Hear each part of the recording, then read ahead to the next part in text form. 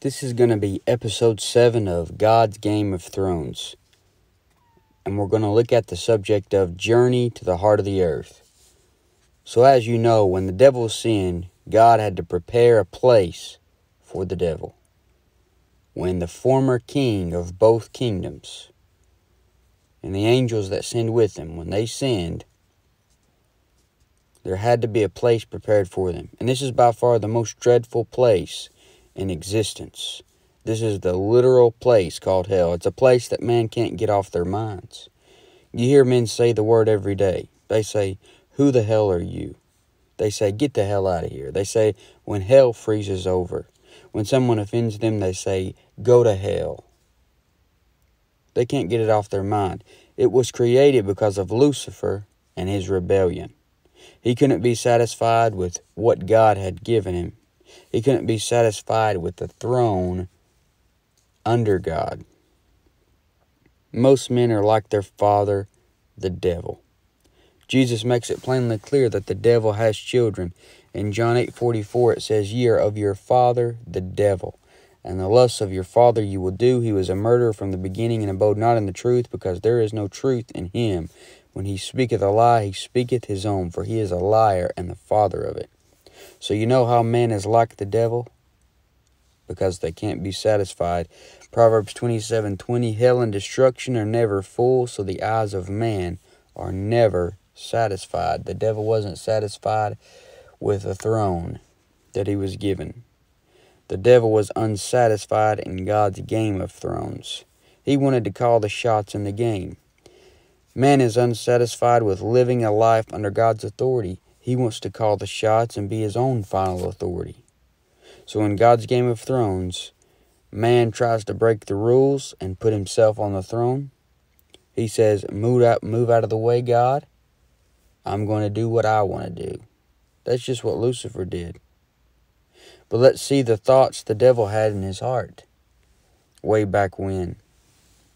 Isaiah 14:13 through 15 says, "For thou hast said in thine heart, I will ascend into heaven, I will exalt my throne above the stars of God. I will sit also upon the mount of the congregation in the sides of the north. I will ascend up above the heights of the clouds. I will be like the Most High. Yet thou shalt be brought down to hell, to the sides of the pit." So that's the devil's future location, is hell. If you were to take a journey to the heart of the earth and see everything down there, then you would have to have super spiritual eyes.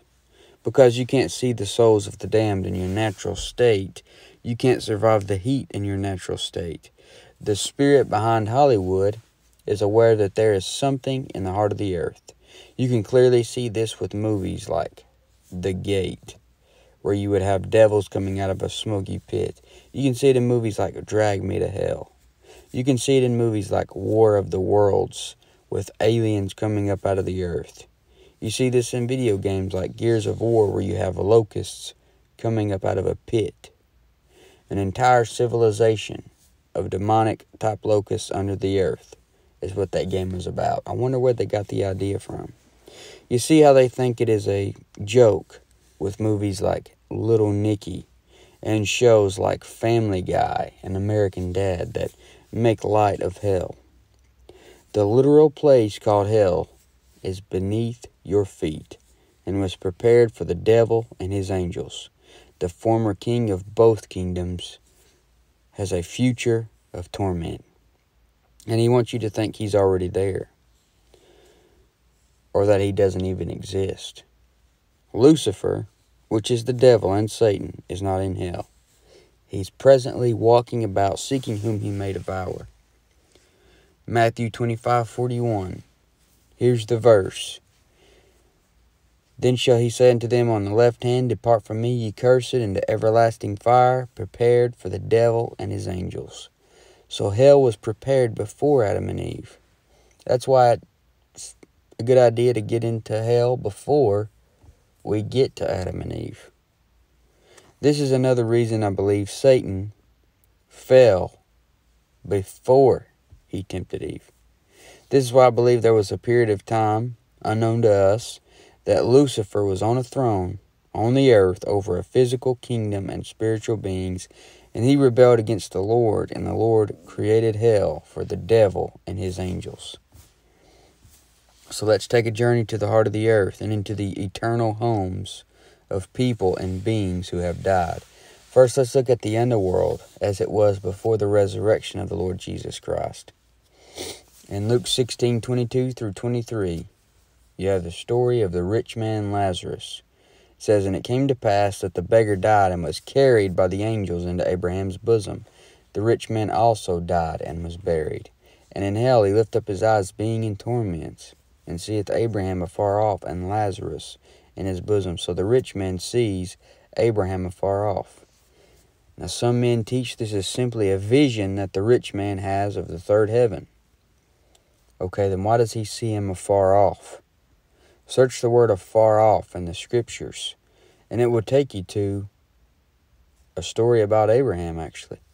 In Genesis 22:4, it says, "Then on the third day, Abraham lifted up his eyes and saw the place afar off." So here Abraham saw the place where he would sacrifice Isaac, but it wasn't a vision. It wasn't just something that he was just seeing like in a dream.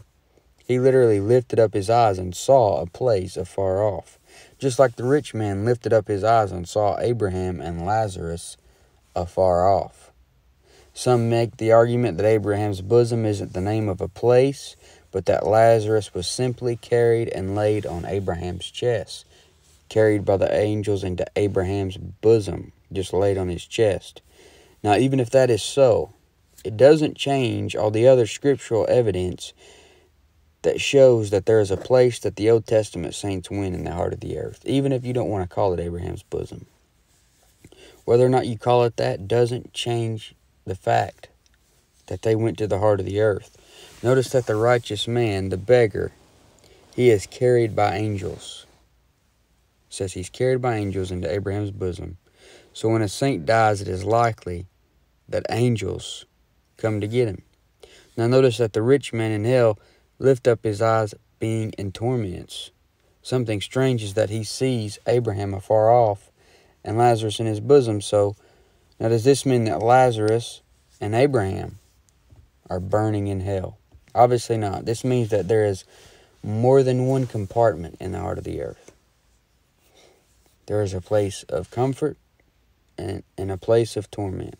Luke 16:24, "And he cried and said, Father Abraham, have mercy on me, and send Lazarus, that he may dip the tip of his finger in water and cool my tongue, for I am tormented in this flame." So there are flames in hell that will burn the damned souls. Also notice that Lazarus is on a side that has water. As I said, some men are teaching that the rich man was only seeing a vision of the third heaven in hell. They teach that for a moment God allowed the rich man to see Abraham and Lazarus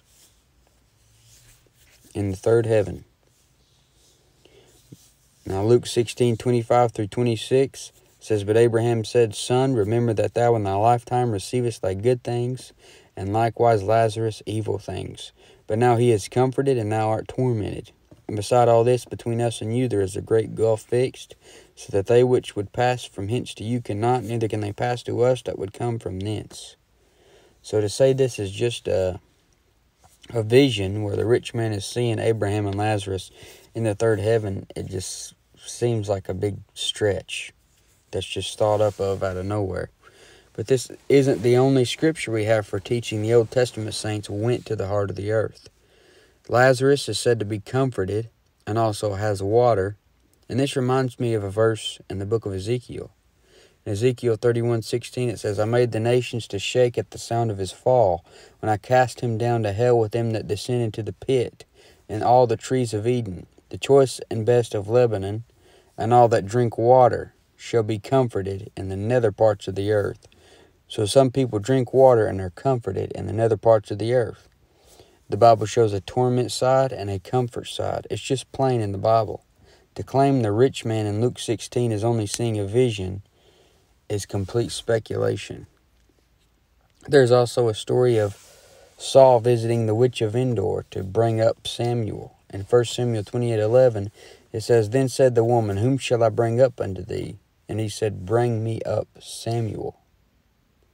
So he's not bringing down Samuel. He's bringing up Samuel. Saul tells the witch of Endor to bring me up Samuel, not down. So they knew that the saints went to the heart of the earth.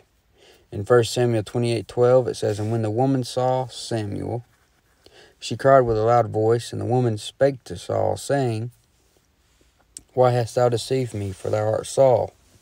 Notice that when the witch brought up Samuel, she cried with a loud voice, and this is most likely because she is used to seeing unclean spirits and not an actual dead person. Unclean spirits deceive men into thinking that they are deceased.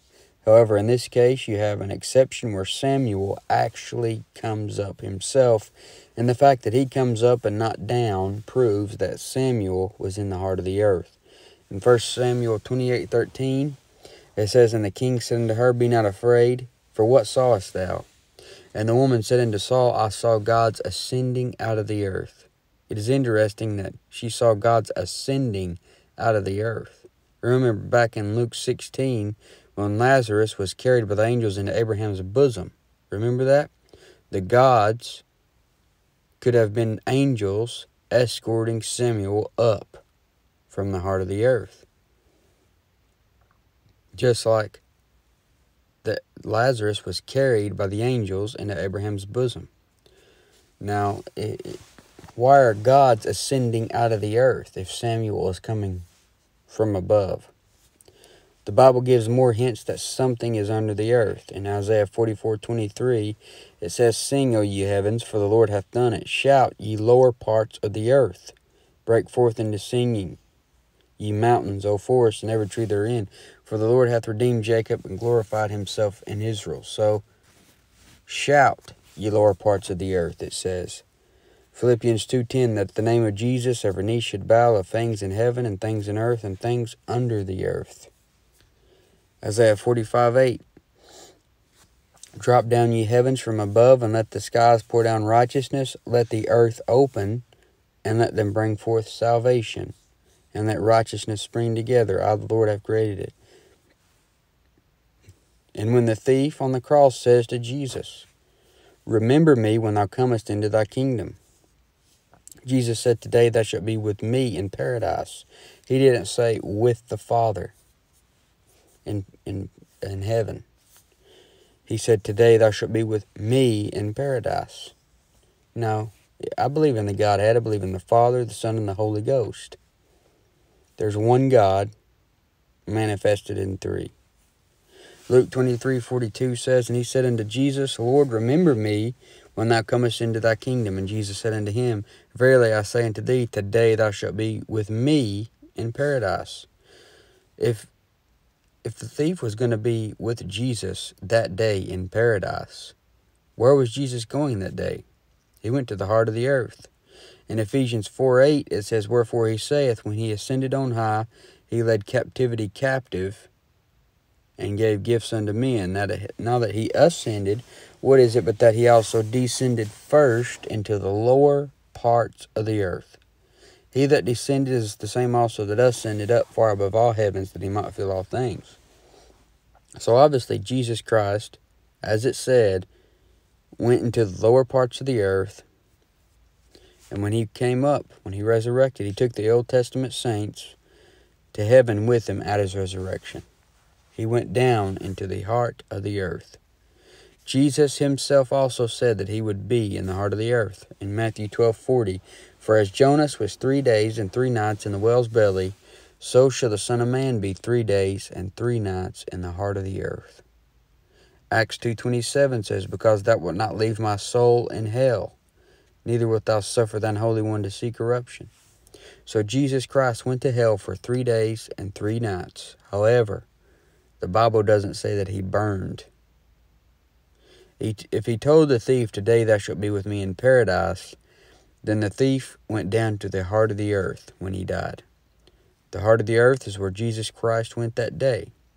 Now some men teach that Jesus, when he said, today thou shalt be with me in paradise, they teach that Jesus was referring to his omnipresence when he said this to the dying thief. They teach that he was referring to the fact that he would also be in heaven while he was in the heart of the earth. So therefore the dying thief would be in the third heaven with Jesus. But this doesn't seem right, because Jesus said, "Today thou shalt be with me in paradise." He didn't say, "Today thou shalt be with the Father in heaven." And Jesus uses those same words as well. In verses like Matthew 6:9, Jesus Christ refers to the Father in heaven. He says, Matthew 6:9, "After this manner therefore pray ye, Our Father which art in heaven, hallowed be thy name." If the dying thief on the cross was going to heaven, the third heaven, instead of paradise in the heart of the earth, when he died that day, why wouldn't Jesus have said, "Today thou shalt be with my Father in heaven," or something along those lines? It is true Jesus Christ is God and is therefore omnipresent, but it is clear he isn't speaking in those terms when he's talking to the dying thief and says, "Today thou shalt be with me in paradise." To attempt to disprove the Old Testament saints went to paradise in the heart of the earth, by doing that, it just seems like a huge stretch. And men will also use Elijah and Enoch as examples, because both of these men went to the third heaven in the Old Testament instead of going into the heart of the earth. Elijah is said to be caught up, just like we are caught up. In 1 Thessalonians 4, both of these men went to heaven without dying in the Old Testament. However, you must remember they were different, because unlike all other Old Testament saints, they didn't die. They are also both types of two different groups of people who were taken up to heaven without dying. There are nothing more than exceptions to the rule. And a lot of people say, "Well, how convenient, you can't just have an exception." Okay, if one professes that you can't have an exception to the rule, then why don't they bring up Samuel? Remember, consider Samuel, who wasn't brought down from heaven, he was brought up. So, either way you look at it, both sides, if you believe the Old Testament saints went to heaven, you got an exception in Samuel. Just like if you believe Old Testament saints went to the heart of the earth, we got a couple exceptions. And the which also saw gods ascending out of the earth and not descending out of heaven. They would have to call that an exception to the rule of teaching Old Testament saints went to the third heaven. So therefore they would be in the same boat as you, no matter what side you're on. Both sides would have exceptions. There are exceptions to the rule. Those exceptions are Enoch and Elijah. Now, the bottomless pit.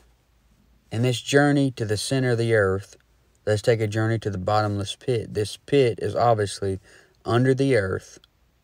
And when Korah and all that appertained to him went down alive into the pit, the ground came out from under them. It talks about in Numbers 16:31-33, it says, "And it came to pass, as he had made an end of speaking all these words, that the ground clave asunder that was under them. And the earth opened her mouth and swallowed them up, and their houses, and all the men that appertained unto Korah, and all their goods. They and all that appertained to them went down alive into the pit, and the earth closed upon them, and they perished from among the congregation." So all of these people went down alive into the pit. This bottomless pit has an angel over it.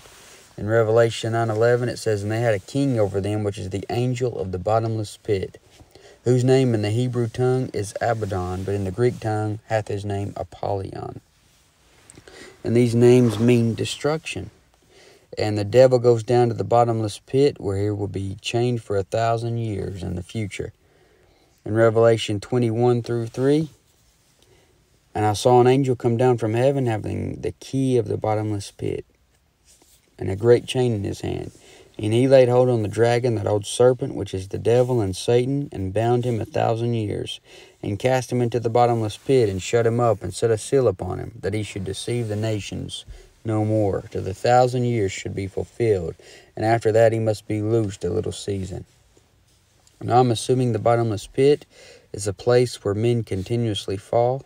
However, I'm just assuming. I don't know for sure. If this is the case, it could possibly run around the equator. If not, it could just be another compartment where the Lord makes the person feel as if they are continuously falling. And another option is that it is so deep that it seems to be bottomless. I believe, though, that it is actually bottomless, all sides without a bottom. Some things we won't know until we get a glorified body. But this bottomless pit is also a place with other terrifying creatures. In Revelation 9:2 and 3, it says, "And he opened the bottomless pit, and there arose a smoke out of the pit, as the smoke of a great furnace. And the sun and the air were darkened by reason of the smoke of the pit. And there came out of the smoke locusts upon the earth, and unto them was given power, as the scorpions of the earth have power." And these are devilish type locusts from the pit.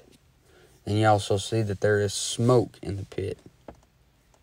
So far we have seen a place of comfort, a place of torment, and the bottomless pit in the heart of the earth. A question many people have is, are there different levels in hell? And I believe there is, because in Matthew 23:14 it says, "Woe unto you, scribes and Pharisees, hypocrites, for ye devour widows' houses, and for pretense make long prayer. Therefore ye shall receive the greater damnation." So it seems there are different levels in the torment side of hell. Some men will receive greater damnation. In Deuteronomy it talks about the lowest hell. Deuteronomy 32:22 says, "For a fire is kindled in mine anger, and shall burn unto the lowest hell." The angels, which kept not their first estate, are said to be cast down to hell. And 2 Peter 2:4 it says, "For if God spared not the angels that sinned, but cast them down to hell, and delivered them into chains of darkness, to be reserved unto judgment." So they are said to be under darkness, which looks like it could be a lower level of hell. Many refer to it as Tartarus. I believe it is possible that angels could still be falling as a result of rebellion. I don't believe they all had to fall at the same time. But imagine being in hell, and all of a sudden you see an angel being delivered into chains of darkness. They would have to be supernatural chains. And you know, if an angel can't escape hell, then you can escape it. The pit in the heart of the earth has bars. In Job 17:16, it says, "They shall go down to the bars of the pit, when our rest together is in the dust." In Jonah 2:6, Jonah says, "I went down to the bottoms of the mountains. The earth with her bars was about me forever. Yet hast thou brought up my life from corruption, O Lord my God." There is also keys to hell in the bottomless pit. Revelation 9:1, "And the fifth angel sounded, and I saw a star fall from heaven unto the earth, and to him was given the key of the bottomless pit." Then Revelation 1:18, Jesus said, "I am he that liveth and was dead, and behold, I am alive forevermore. Amen. And have the keys of hell and of death." It also has gates. In Matthew 16:18, "And I say also unto thee that thou art Peter, and upon this rock I will build my church, and the gates of hell shall not prevail against it." So in this study, I've showed you proof that there is a place in the heart of the earth where people go when they die and burn forever. Now, if you don't want to believe the Old Testament saints went to a comfort side in the Old Testament before Jesus resurrected, that's fine. But we can both agree on the fact that there is a place called hell in the heart of the earth where men go and burn, and that there's a place down there where the angels are, and that there is a bottomless pit where the devil's going to be. Now, all this was created because of the devil and his angels. Satan, the former king of both kingdoms, was in rebellion. He rebelled against God, so the Lord had to create this horrible place in the heart of the earth. And that's where you'll go when you die if you don't believe on the Lord Jesus Christ. If you don't come to Jesus Christ as the guilty sinner that you are, then you'll pay for those sins eternally in hell, forever and ever and ever, and never get out. The Bible says this, "For whosoever shall call upon the name of the Lord shall be saved." Acts 16:31 says, "Believe on the Lord Jesus Christ, and thou shalt be saved." Romans 3:23 says, "For all have sinned and come short of the glory of God." You've sinned, and there is no way for you to earn your way into heaven. Jesus Christ is your only ticket. So come to Jesus Christ as the guilty sinner that you are and believe on Him to be your crucified, buried, and risen Savior. And you'll get your sins washed away. You'll be able to go to heaven when you die and escape this horrible place of torment.